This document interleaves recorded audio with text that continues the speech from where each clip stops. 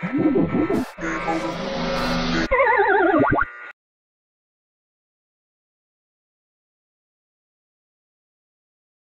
up, ladies and gentlemen? Welcome to another episode of GCS. Now today I got something a little bit different for you. You may like it, you may not, and I apologize for taking so long for me to make the next video. Everything's just been real hectic around my house. Like, we had a hailstorm a couple days ago, and then after that a few things happened with, like, I had to go to work. Today I got off of work because we didn't have anything to do. So without further ado, let's go ahead and get started. I got a little treat for you. I'm going to have two things today, and the first thing is going to be the how to disable the Xbox stat monitor, which is whenever you use an Xbox controller and you click the middle guide button on the PC, you can hit the guide button and it'll pop up. It'll say the stats of the controller, like how much battery life you got left and things like that. And the reason you would want to disable is if you have a program like Pinnacle Game Profiler, which is an Xbox controller mod for PC, so you can use a controller with PC. You can use the guide button as a hotkey for any game you want. Say if you want to make it where it shows up the stats of the game. But the problem is if you have the stat monitor up and you hit the guide button, it kicks you out of the game. So I'm going to show you how to disable that. All you do is you can go to the stat monitor. You can get there by hitting Control Delete and going to Windows Task Manager and then selecting processes, or you can go to hit Start and go to the search function and type in Windows Task Manager and then click Processes tab. And whenever you do that, you're going to click Xbox stat.exe, right click it, and click In Process. Now after you get done with that, it won't be able to pop up at all, and in order to get it back, you can either start up the stat manager again manually by going and finding it in the programs file, or you can restart your computer, which is the longer version. But either way, as you hear,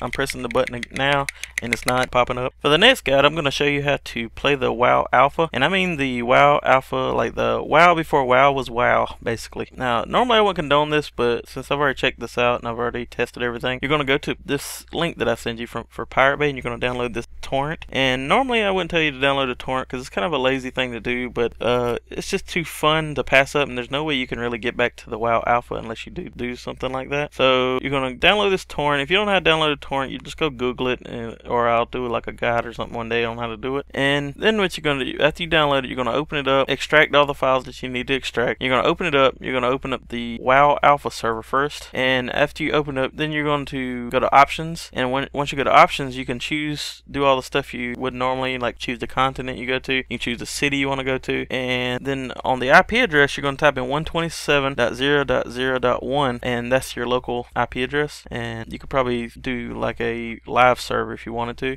with using Hamachi or something. I wouldn't recommend doing it straight connection to your computer because some assholes like to take advantage of things like that, like open port. So I would just go through Hamachi or something like that. What you're going to do after that, you're going to go ahead and hit Start Server, and that should start up the server right away, start it running. And then what you're going to do is you're going to start up the WoW Alpha client and just double click that, and it should pop up, and you just hit start. You don't need a name and password. You just hit start and go straight into the game and create your character. You can use a character that's already in the database, and I've created quite a few characters. Well, that's the guide. Hope you liked it. I'll have more for you as soon as possible, and it may take as long to have the video. I doubt it though. I don't think it'll be another hailstorm for a while. Well, that was the guide. Hope you enjoyed it. If you like my videos, favorite, rate, and subscribe. And thanks for watching. This is DJ from the DJ Gaming Channel.